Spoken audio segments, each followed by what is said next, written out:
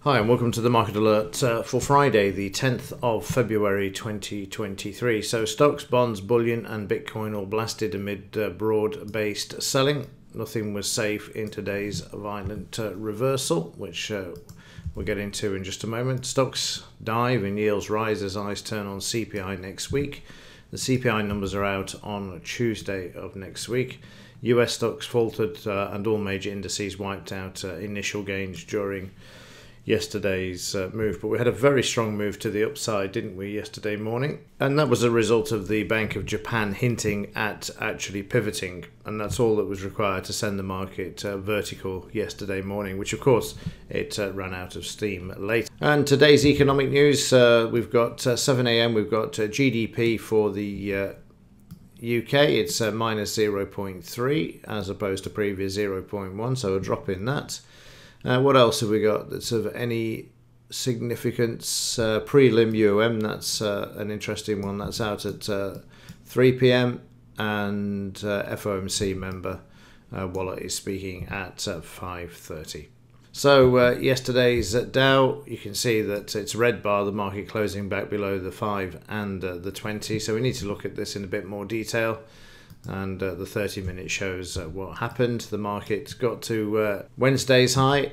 You can see there they managed to pump the market up, and then the market moved lower, as can be seen here. So yesterday's range was all the way down, and we had a range of 642 points to the downside yesterday for the Dow after the market found some weakness and then moved to the downside. Like I say, it's amazing how the narrative changed to justify the actions. But these markets have been moving up for a very, very long time, as we can see from this daily chart. They're going all the way back to October. We've had a massive move in the Dow. So the total move is 6,000 points in the Dow since October. So like I say, a very, very big move. And now the market is in need of a breather and a corrective move to the downside. You see prices are stuck in a range with the Dow. It's not as strong as the European markets, which have moved a lot more in percentage terms. But yeah, it's still in need of a correction and a reality check back to the downside. I don't think the bear market's over, but they've used the last 3 months and the Santa rally to move the markets to the upside there. In the German DAX, we've got a strong up thrust yesterday. Market saw prices thrust to the upside. The selling came in, followed the Dow. Overnight, the market's more sideways to higher there. Let's just have a look at the 30-minute chart. So again, you saw that strong move to the upside yesterday morning, moving up 150 points. And then the market moving down to the 200 MA was a big move to the downside before the end of the trading session there. Let's just draw this in, and you'll see there down 254 points for the DAX before the close. Then overnight, the market trying to get back above yesterday's low, which it will do its best to do this later today when the market opens. In the 5-minute chart for yesterday, you can see the market blasting to the upside to start off with, then trading sideways, then having its second wind, and then that was it for the day. And you see the market then moving down for the remainder of the day. Fortunately, I caught most of this move, and I'll show you the results for this week now. So 49254, 492.54. We got a profit factor of 2.8. And the win-loss is only 50-50 for the week, but nonetheless still a good week.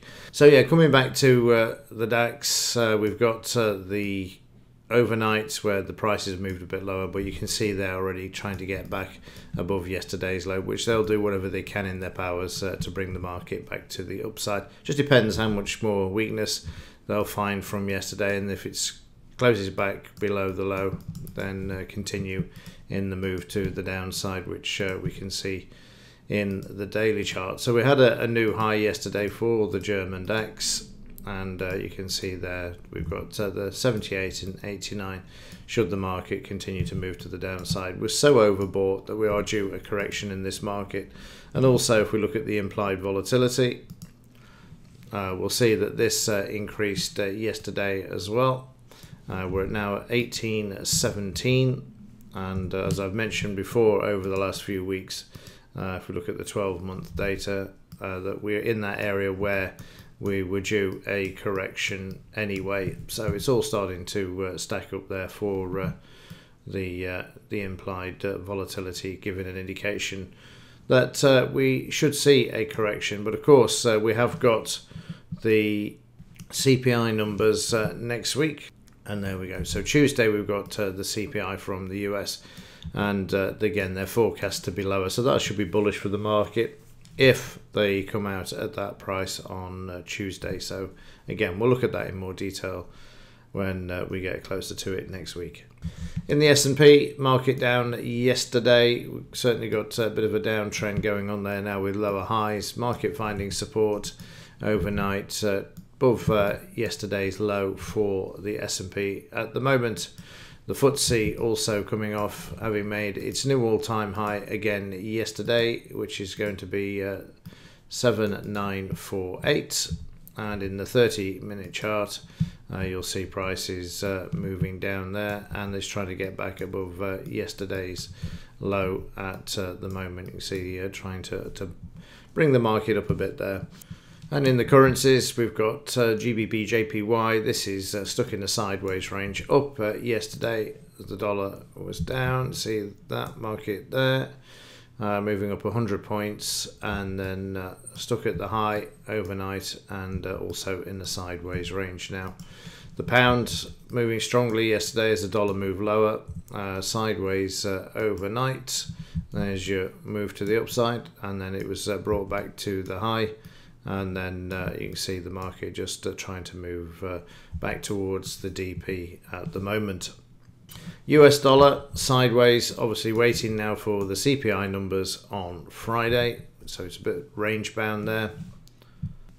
And in the metals, yesterday hammered again, as can be seen there with the silver price down, but overnight finding a bit of support, as you can see prices trying to get back above the low, but monkey hammered during the London fix as usual, back down to $22 an ounce, so down $2 on this week's trading. Gold also down to the 50 bar moving average, also double bottom more or less, and finding a bit of support there, and the same for the 30-minute chart there. You can see struggling to stay above yesterday's low at the moment. So it's going to be interesting to see what the markets do during today and Monday as it waits for the CPI numbers to be released by the US this coming Tuesday. Okay, that's it for this one. If there is anything to report, I'll let you know. But yeah, as ever, thanks for watching. See you in the next one.